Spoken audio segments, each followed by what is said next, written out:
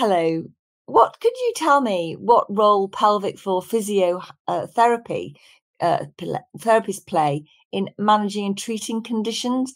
Um, we think of urinary incontinence because we always go to the incontinence clinic, and in Nottingham, where I work, we have a self-referral to the incontinence clinic. And when I say to patients who have some pelvic pain, you can refer yourself to the incontinence clinic, they'll say, "Well, I'm not incontinent." So I think that's important to just mention that.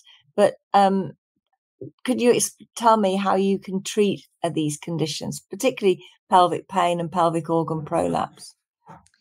Absolutely. So pelvic floor assessment would be part of that.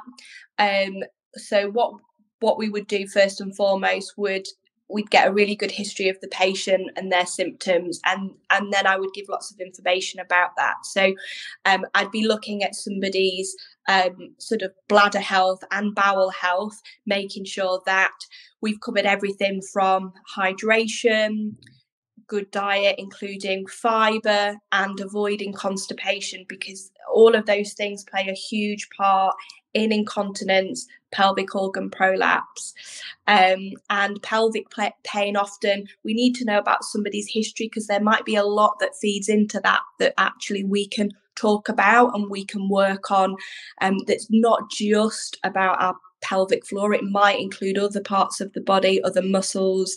We might be sort of looking at other exercises to add on. And then we would assess to see what pelvic floor was doing.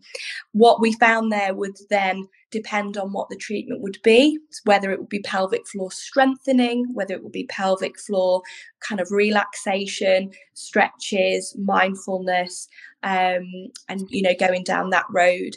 And if we feel that some of it is linked to kind of lack of estrogen, or it might be because obviously they are menopausal, if that's something that they've not already addressed or have spoken to somebody about, and the first person they've come to see is a pelvic health physio, then we would be advising them to go and speak to a doctor that would be able to look more hormonally at what was going on for them.